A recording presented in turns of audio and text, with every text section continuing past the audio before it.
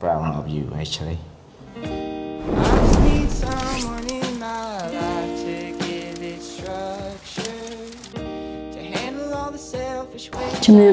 My name is Natalie, I'm in year 11 and this is my father who taught me how to make the dish, and also my mum who is not here today. My dad's way was more fast-paced and then my mum just took it easy. You telling that I put more pressure on you? No. Rather than more than your mum, isn't your mum more take easier? No. Okay. I realized that I didn't have many success in like these type of competitions at school. It really lowered my self-esteem, and this competition made me more confident. After the winning, she do happen a lot at the house. Even sometimes we come back from work, we don't need to do anything, just have a dinner and then that's it, finish.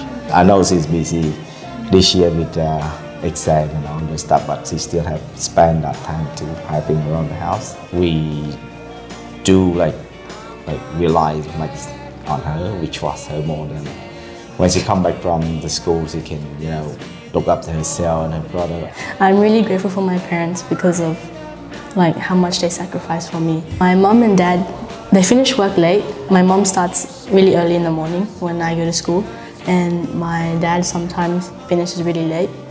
So it's hard for me to practice for this competition. For the soup, I was stressing out a bit because of the time, and my dad came because after he had to go to work, but he came anyway. So that was just as support. I love you. I love you too. Really hard. Okay.